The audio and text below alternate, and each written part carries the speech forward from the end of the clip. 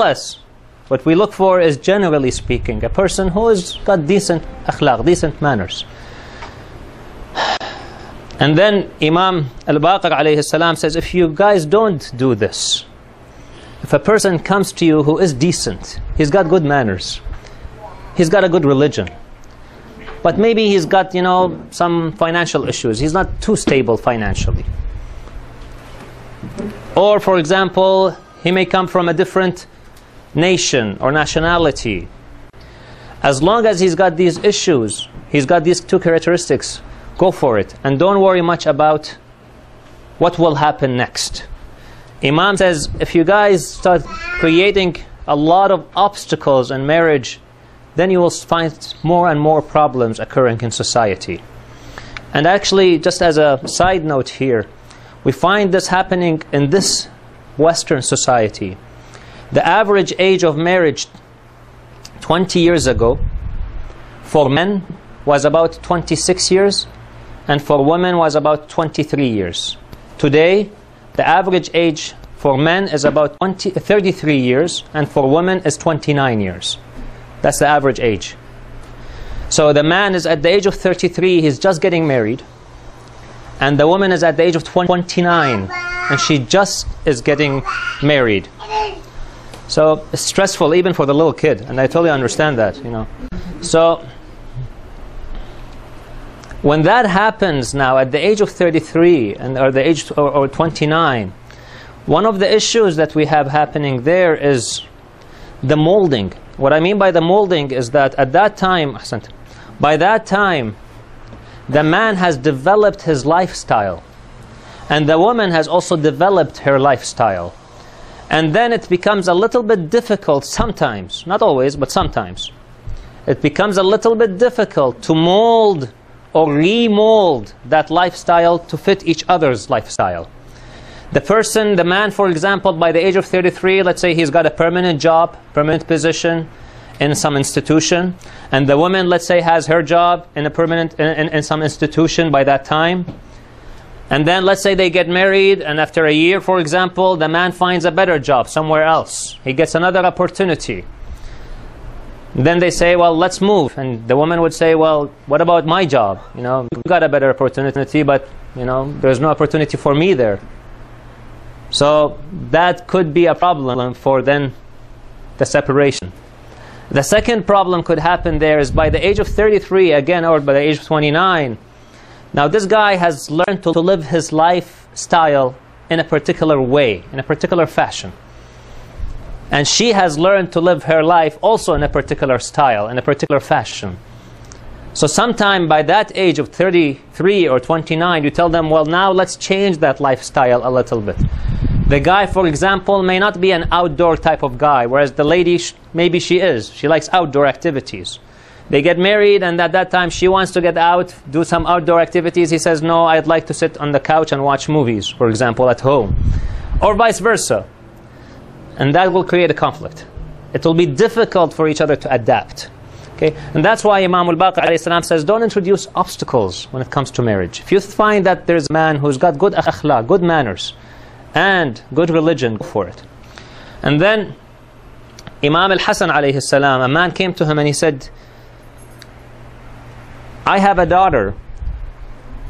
Who would be a good potential husband for my daughter?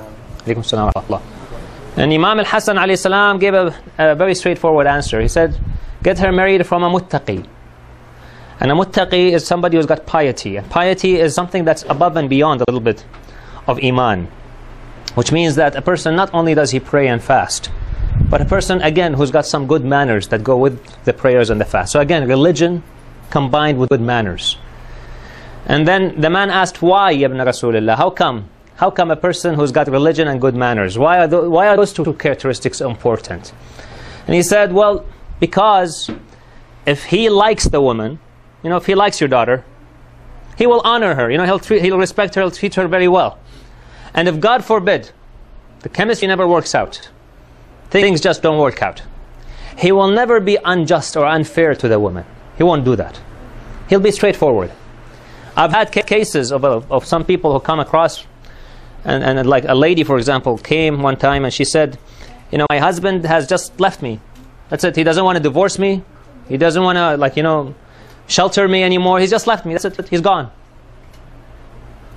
And I'm like, well, does this guy come to mosque? She says, yes, he comes to mosque. He prays and he fasts, but that's it.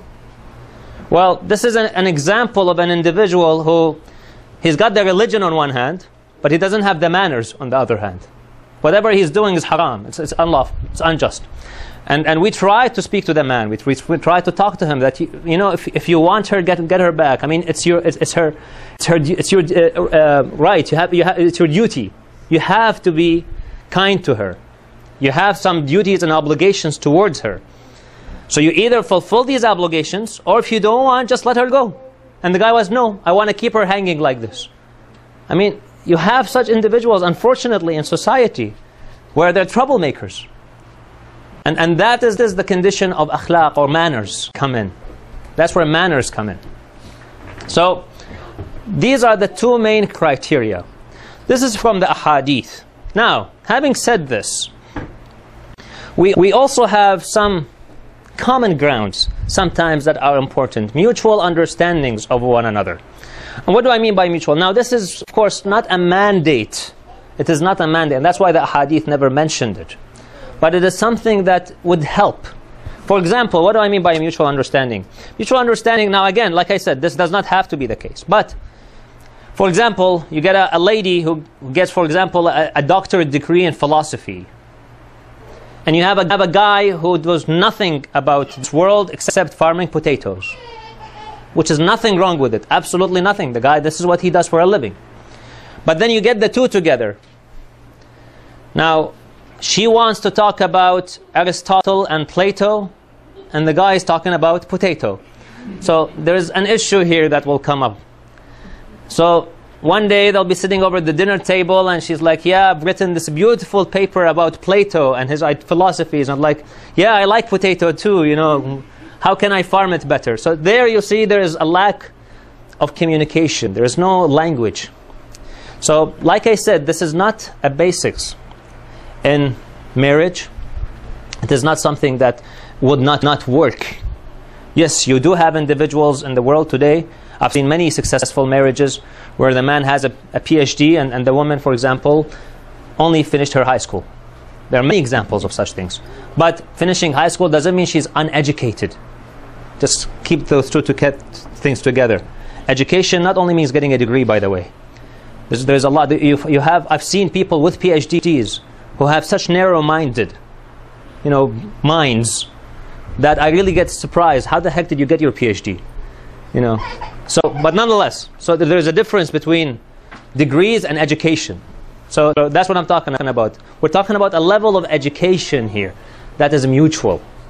All right? I've seen some farmers. I have met people, farmers, from Iran, in Iran, who spoke about world affairs because they listened to the BBC and the CNN news, and they're very familiar with what's going on in the world today. I mean, the guys are very well educated, and they're farmers. They're poor farmers, but it doesn't mean they're not educated. Okay, so do you understand what I'm trying to say here? So I'm not saying that, you know, we have an issue here with the professions. All I'm saying is that the communication, there should be some communication between the husband and the wife. Okay, that's when it comes to the characteristics to look for in a man.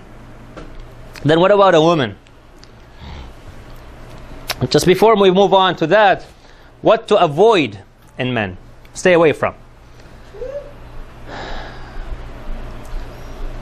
He says, you know, the hadith of Imam Abu al-Hasan alayhi salam, Imam al-Kadhim, he says that if a person comes to you, he claims that he's got good religion, you know, he prays and he fasts, and that you see him in the mosque all the time, this is good, but he's got bad manners.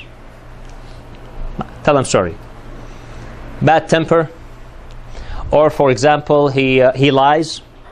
He's got that bad habit of lying. He's got a bad habit of some sort. Now, like I said, nobody's perfect, but there are some individuals who have some quite noticeable bad habits than others. That individual, tell him sorry. No. And of course, another problem is somebody who drinks alcohol. And the reason I actually put that in there, I know some of you will say, well, we don't drink alcohol here. But I've had a case. I have had a case where a person sent me an email, and this lady was telling me that this man is approached her for marriage, and he's a family member, he's a family, and she says she likes him now, but he drinks. But she said he stopped drinking, but then he went back, but he's telling her that he will quit drinking for good, and that's it, he won't drink anymore. And she said, what do you think? I told her, this is a problem about to explode. You know, it's a bomb about to explode. He quit drinking, then he went back to drinking, and now he's telling you he'll quit again and he will never drink again. I told her, you know, I foresee many problems in this marriage if it goes through. Now I told her, at the end of the day, the decision is your decision. It's not up to me to tell you what to do. You're the one who's going to be saying, yes, I accept. So it's your choice. I can't tell you what to do. All I can tell you is to advise you to stay away from such qualities, because they could lead into some major problems. In fact, about 11 years ago, or 10 years ago, sorry, 10 years ago, I was lecturing in some parts, some city in the States, and there was actually a front page article of a man who came home one day, and this guy is a Muslim, is actually a Shia, or so-called Shia. He comes home one day and he kills all his family, everybody, and then he shoots himself. The guy had an addiction problem, So these issues do come up. They're real. They do happen in a society. We can't just turn a blind eye to them.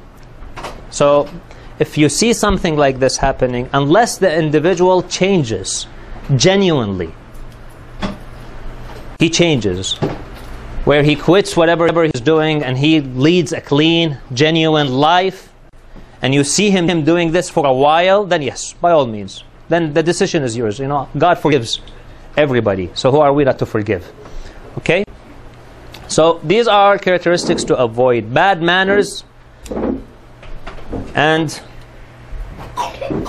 people who have addiction problems. All right? Good. Then, what to look for in a woman? Now, we live in a society that is, unfortunately, goes by the beauty of the woman, how beautiful she is. That's the first thing they look at, how attractive she is. You know, so, and we live in a society which, by the way, is, even research shows that even this society itself is suffering from these notions of beauty. What is beauty? How do you define beauty? When they started defining beauty with certain sizes, for example, or certain weights, or certain looks, they started having issues. And one of the major issues is ladies, young ladies, who are not eating anymore. They're not feeding themselves. They're going anorexic. So anorexia is a major issue these days for these young ladies, because they look at these models and these beautiful women on television and they think this is what beauty is all about. They created this stereotype that these children now are trying to live up to. And that is an issue here. So we live in this kind of society. And that's why, in fact, a few years ago, there was a French magazine from France, you know, the real French guys. Sorry not to say that you guys are fake or anything, but in a French magazine, they actually published a picture or pictures of several models and actresses without makeup. And the whole idea was to tell people that, you know what, this is what they really look like without all this glamour. You know, this is what they really look like. So even the media these days is trying to kind of correct the wrong that it has done, the damage it has done. Now, of course, it's like a drop in an ocean from the damages that they have done, but nonetheless, they've realized there's an issue here. So this is the type of society we're living in right now, where everything is modeled to beauty or related to beauty. And by the way, this is not only here in the West. Unfortunately, the same magazines, the same movie channels, the same, you know, satellite channels are also going to the East. And so they're living with these notions too. So unfortunately, that's also spilling over there as well. So he's got a good religion. but maybe he's got, you know, some financial issues. He's not too stable financially. Or, for example, he may come from a different nation or nationality. As long as he's got these issues, he's got these to us, what we look for is, generally speaking, a person who has got decent akhlaq, decent manners. And then Imam Al-Baqir alayhi salam says, if you guys don't do this, if a person comes to you who is decent, he's got good manners, good characteristics, go for it. And don't worry much about what will happen next. Imam says, if you guys start creating a lot of obstacles in marriage, then you will find more and more problems occurring in society. And actually, just as a side, for men is about 33 years, and for women is 29 years. That's the average age. So the man is at the age of 33, he's just getting married, and the woman is at the age of 29, and she just is getting married. So, note here, we find this happening in this Western society. The average age of marriage 20 years ago for men was about 26 years, and for women was about 23 years. Today, the average age